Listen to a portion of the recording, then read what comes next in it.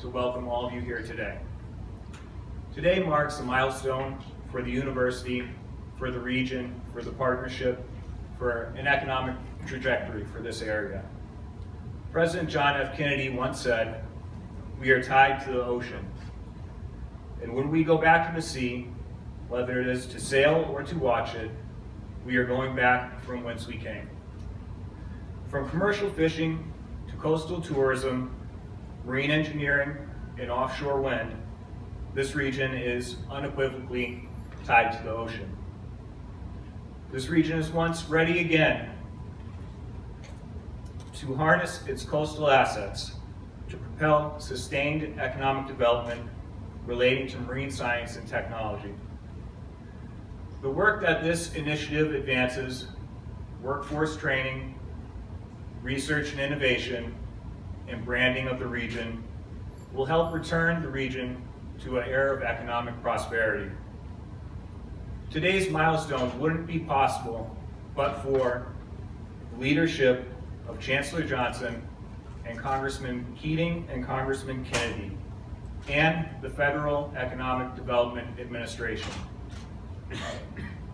Although the EDA's Massachusetts regional representative could not be here today, Deborah Bevan sends her congratulations from the agency.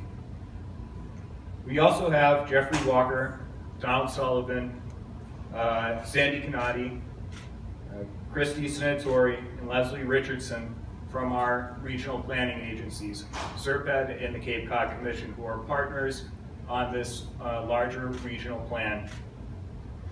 I'd also like to acknowledge many of the executive board members of the South Coast Development Partnership. We have the Fall River and New Bedford, South Coast and Bristol chambers represented here today. We have the WIPs represented here today. We have numerous members of our business community.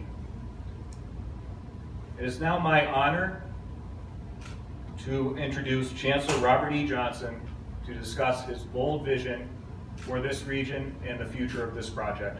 Thank you.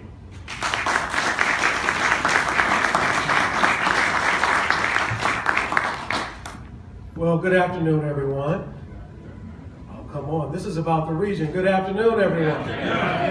It's more like it. First of all, let me say that one of the reasons why we are here today to celebrate this grant is because of the leadership of a fine young man in Hugh Dunn, who shepherded the whole process of this project, the grant application, getting the letters of support, writing and cajoling, and helping us to figure out a way to make this happen. So please join me in giving Hugh Dunn a big round of applause.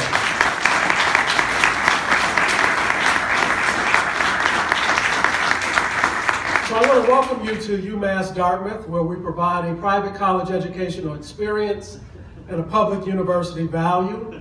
And in case you haven't heard, we sit here on 710 acres of land, 15 minutes from the ocean, Congressman, and a half an hour from the Cape. This is an exciting time.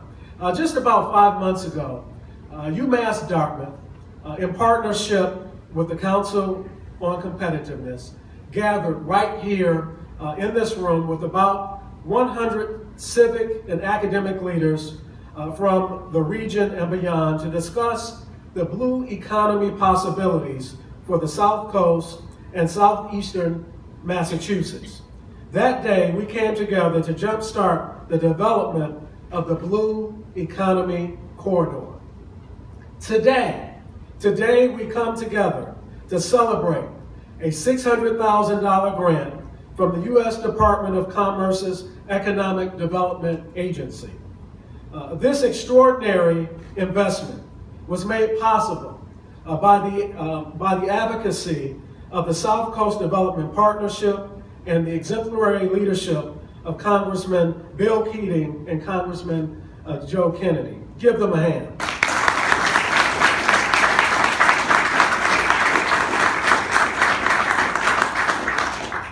This region is rich in assets along the Blue Economy Corridor, running along Interstate 195 from Rhode Island to the Cape.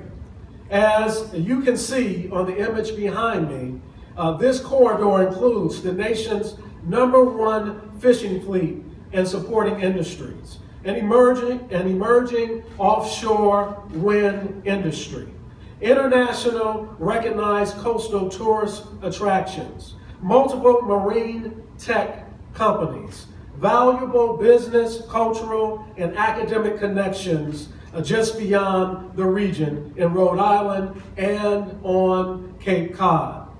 At the center, UMass Dartmouth, a Tier 1 national research university. From my first conversations with Congressman Keating and Kennedy, it was clear that they understood and embraced the opportunity to build the blue economy and the quality of life here through a bold, strategic, regional approach. The opportunities are immense.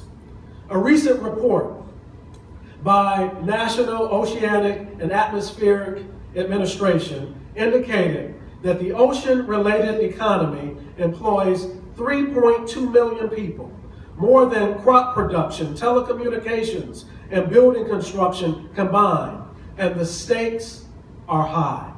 The average median family income in New Bedford and Fall River, where most SouthCoast citizens live, is about half of the state average of $70,000. The unemployment rate is chronically higher than the state average, and the educational attainment level is lower.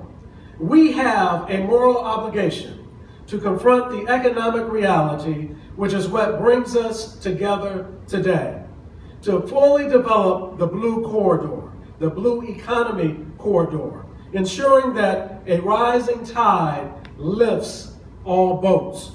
The business and civic community, through the SouthCoast Development Partnership, has rallied to this idea of making the development of the Blue Economy Corridor a reality. Our two congressmen have been stalwart supporters of this initiative. And make no mistake about it, they have made it clear to me that UMass Dartmouth needs to demonstrate leadership. Congressman Keating, Congressman Kennedy, you have my commitment and the university's commitment to make a difference and to build this corridor in ways the world has never seen. We recognize our duty to create economic opportunity in this region through education and research, collaboration and innovation.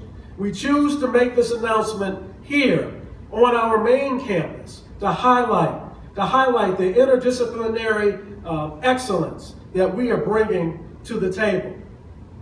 Our College of Engineering, our Charlton College of Business, the School for Marine Science and Technology in New Bedford, our Center for Innovation and Entrepreneurship in Fall River, just to name a few. Around the room, you can see some of the products of UMass Dartmouth innovation, from underwater robots to ocean modeling systems to video fish and stock assessments. And right now, we need underwater robots given the wave that is heading towards the East Coast with the hurricane right now. Success will depend on our ability as a university and a community to demonstrate unprecedented collaboration across institutional, political, and geographical boundaries. I believe we are up to the challenge. It all comes down to this: a real belief that now is the time for us to start coming together, to stop competing for a single 12-inch pie and build an 18-inch pie, so that all of us can be well fed. There's more than enough to go around. Together on this day, we celebrate the beginning of a new day for this region.